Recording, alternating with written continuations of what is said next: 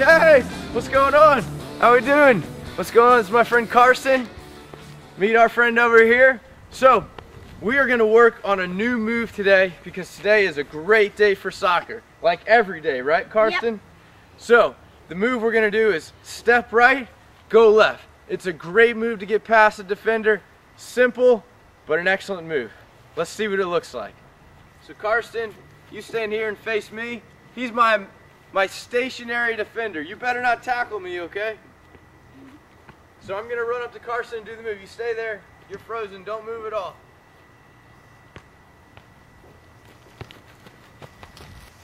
And there it is, the step right, go left move. So now let's break it down and go over some key points. Let's go over some key points for this move.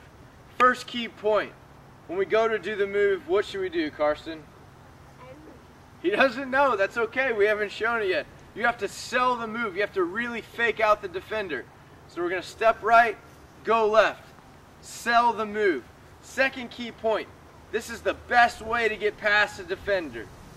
What should we do after we make the move, Carson? I don't know again. He doesn't know again, that's alright, you'll know by the end of this video. The key point you want to do after you sell the move is you want to change pace. So after we make the move, Carson, do we run slow or run fast? Fast. We want to run fast. And why do we run fast? Because the defender can catch you. You want to get away from the defender, that's right. The third key point, after we make the move, our eyes, Carson, should we look down at the ball the whole time? Look up. Look up. We want to look up. So do the move, change pace, and look up. And what are we looking for when we're looking up, Carson? Pass. We want to look for teammates to pass to. What else? The goal. The goal. Maybe the goalie's out. We want to shoot. And the third thing? The defender. Defenders. We don't want to run into any more defenders. So those are your key points.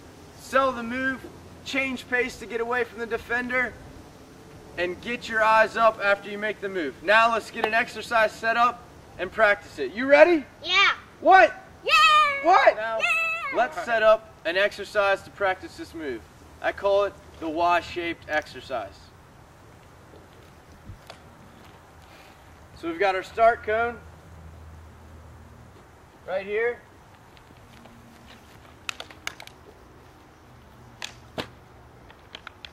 We've got our middle cone here. That's our imaginary defender.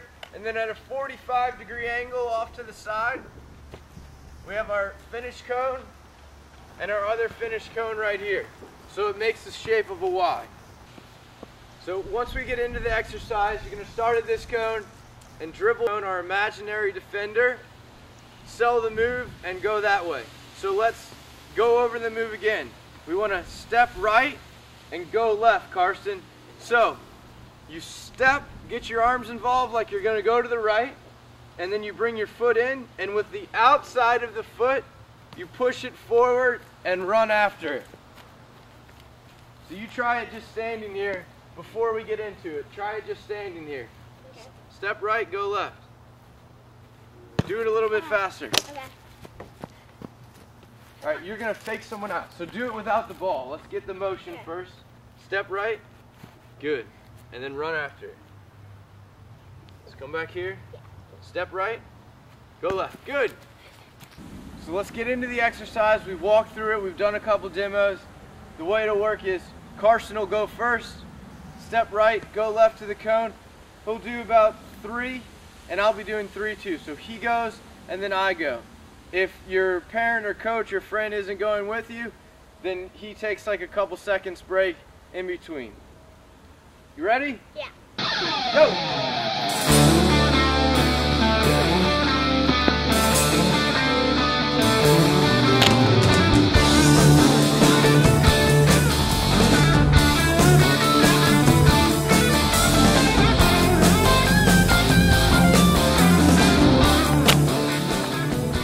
There's the exercise you can do in a Y-shaped cone to challenge yourself once you get the hang of it.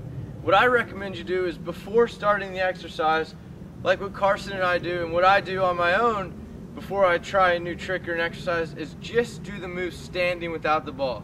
So let's practice, Carson. We step right, and we push it with the outside of our left foot.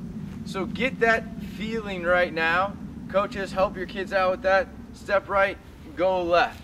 Okay, a big problem I see, most kids, they just get so excited and they're so rushed that when it comes down to do the move, they're too fast and they lose their concentration. So walk through it first, step right and go left. A lot of kids will step right and then bring the ball with them, and that just doesn't make sense because let's say Carson's my defender and I step right and he fakes, he bites the fake, and I dribble right into him.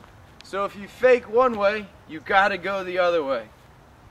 When you're dribbling too, get your eyes up, see the field. So if you find that you're running into the cone a bunch, it's because you're doing the move too late. So you gotta look up and see where the cone imaginary defender is. Get your eyes up when you're out there playing.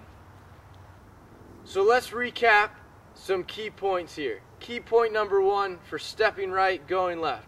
You want to do what? Sell the move. Sell the move. So really get into it, go the other way. The second key point after you do the move, which is the most important, the best way to get past the defender is what? Change pace and go faster. Change pace and go faster. Change pace and go faster. Justin Mapp. Do you know Justin Mapp from the Chicago Fire? Yeah. Plays for the U.S. national team. He doesn't even do that many moves. He just goes slow and then fast, and that's how he gets past people. There's no reason why you can't be doing the same thing.